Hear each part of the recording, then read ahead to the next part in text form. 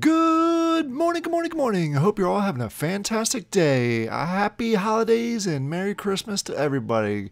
We're going to go ahead and do a video on farming tales. They released a holiday patch, which is kind of neat because on your farm now, it is covered in snow, which is perfect for this time of year. And they've also decorated a Christmas tree with some presents, but I want to open them. They won't let me open them. The house is also decorated. There's a tree upstairs, which we'll quick run up to. Frosty the Snowman's here, so they're very festive. On a side note, it's actually super cool that we're to the point right now with wax games where we can do holiday patches like this, where we can go ahead and we can go ahead and not just focus on the development of the game, but we can add some fun things that just makes it exciting, makes it a little bit different to go to your farm, things like that. Last year, we were so focused on just getting things developed, and the games that were available weren't really doing anything exciting. The big games last year was obviously Farmers World, who did nothing ever to update the game, at least nothing exciting. So it's really neat to see that they're putting out patches. So today's video is going to kind of give you a highlight of what they did release and what they are releasing. There's a big patch that's coming here on Wednesday that's going to really change the economy again for Farming Tales, really make it a little more, I guess you could say, a little more long-term focused. So that's neat to see. So this is, like I said, this is the new skin for the winter skin for your farm. You can see the animals and everything. Everything's covered in snow. What we're going to do is we're now going to run over to New Waxchester, which is not covered in snow, but they do have flurries. I think it just would have been way too much to redo that entire skin. You can see there's now a truck here for loading your produce to take it to New Waxchester. The gate is officially open, and there's a bus here that's going to take you there. The bus isn't actually working yet, so you can actually just go in here and jump in. I'm going to go solo because I want to ride the tractor around into the heart of New Waxchester. It makes it just a little bit quicker. But I want to show you a few other things that have been updated. You can see slightly. It's a little hard to see, but you see there are flurries around, so it's at the brink of snowing right now. I'm wondering if they'll update this skin to show snow, and I keep saying skin, just the layout, the overall layout of the environment. If you haven't realized yet, if you go into the solo version, you can take a tractor around. It makes travel a little bit quicker throughout New Waxchester. It is a little bit touchy, so be aware of that. And there's up here, I always glitch out or lag out at one spot, so you'll see me probably crash here coming up right now. There we go. You see it crashes. That's the one spot that I always crash at, just because it does lag out a little bit. But let's take the rest on foot. We're going to go and show you a few of the new buildings that did open up where you can go ahead and craft now. It is the old mill. I'm sorry, is it the old mill? We'll check it. It's up here on the right.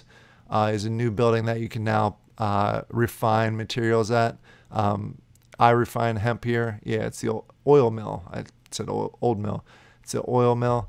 If you go here, you have a couple new options. There's one blank spot for something that's coming up. If you have sunflowers, you can go ahead and do that. And also your hemp, you can now produce CBD oil, which sells pretty well for a little bit more cess than just the hemp oil.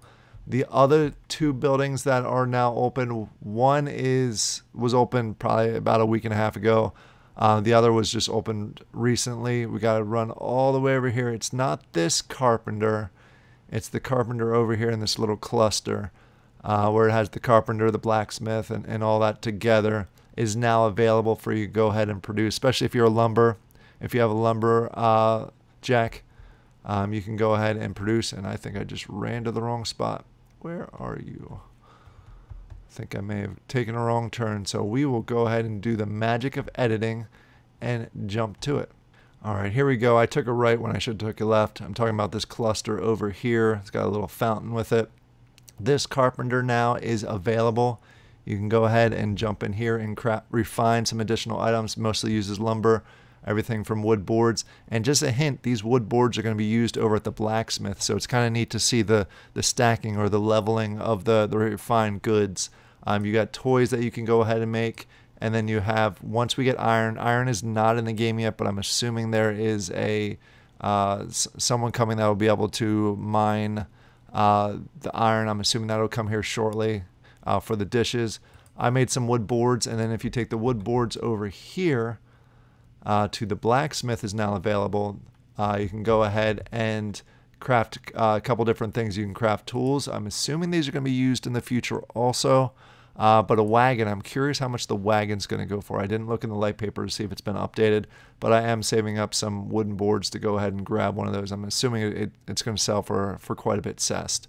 So those are the new buildings that are available. There is a patch that's coming in here on Wednesday that's going to add some additional items. Mostly, and something that we've been waiting on is the crate system. The crate system allows you to batch products and then sell them on the secondary market. It looks like the crates are going to cost lumber in order to create the crates, which hopefully everybody has a lumber mill. Not a lumber mill, a lumberjack. If you don't have one, it might be a good time to sneak out and grab one before the price jumps up, once people realize that they're going to need that lumber in order to go ahead and create the system. Again, speculation, not financial advice. But there's a chance that it could jump up there once people realize that we're going to need all the lumber for some of the items down the road. They've always been saying it's a legendary item, so there should be no surprise there for that one. But essentially what they're saying in this is that it's going to drastically decrease the cessed output. So it sounds like they're going to make some adjustments to how much cessed you earn when you go ahead and sell your items, especially the ones straight from your farm, the ones that you don't refine. I can see them decreasing. I don't know specifically what they're going to do, but it sounds like they're going to decrease that output. And then the refined goods, the stuff that we just saw, a new wax chester, to go to each of the buildings and refine those, are probably going to have more value than they do now. There's going to be more of a separation between the raw goods and the refined goods, which makes sense. And I think that's what they're trying to do. They say it's going to reduce the botters. I think it's going to encourage more people to go ahead and refine goods, because most people are still selling the raw materials just because there's not that big of a difference with the reward for selling your goods. So that's going to be a big change. I'm curious to see all the details. I'll probably do a small video on that once it's released to show you how to go ahead and do the crates, put them on, go ahead and export them out into NFTs, and also just the price differences, the assessed output differences of each of the items. In addition to that, they did go ahead and do their holiday, their Christmas event, which is Christmas animals. They have nice little Christmas hats on them, so it's a kind of neat feature. They did this last year also. Last year, you could not get a bonus with them. This year, you actually get a 10% bonus, which is kind of nice. Speed bonus, and it's going to be retroactive once it's in there. So go ahead and grab one of your holiday. I'm going to go ahead and get at least one of them. I think I need a hen, so I might grab a holiday hen, even though the hat's so tiny. I really like the holiday cow and the holiday pig. I think those are the best, but I don't have any space left in my stables, so it doesn't really make sense for me to go ahead and do that. I do have one spot for a hen, so I'll probably go ahead and grab that one. So go ahead and check them out. This is a limited time.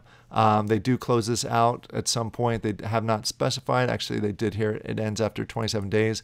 So you do have time. You have a little less than a month. But once they're not available, once that ends, they won't be available again until next holiday season. Potentially. They may change things up and not have it available. Who knows? Next on the list, I did mention the oil mill. I keep calling it old mill. The oil mill and the carpenter is now available. I showed you where those are located in game. Please keep in mind that there are 2 of every buildings, and only one of these buildings is available. And I showed you the other carpenter that was not open yet. It will be open down the road. And then last but not least, they just give us a heads up that the new token, the new Axis token, is going to be available or tradable coming at some point. I think it's the Wednesday release that we had talked about.